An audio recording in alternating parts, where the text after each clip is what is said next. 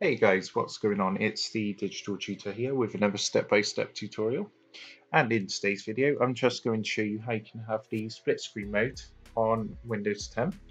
So there's actually two ways I know of that you can do this.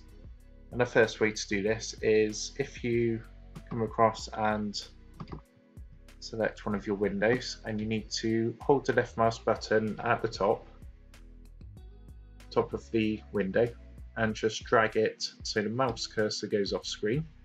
There enough. You'll see what will happen. You actually get an outline.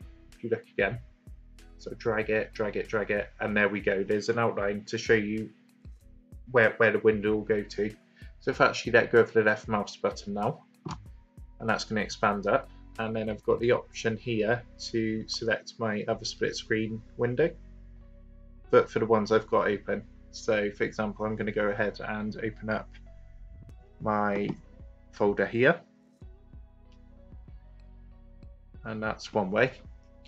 The second way to do it, what you can do is if you have a screen like this, if you hold the Windows button, which on your keyboard is at the normally in the bottom left hand corner, it's just the Windows logo.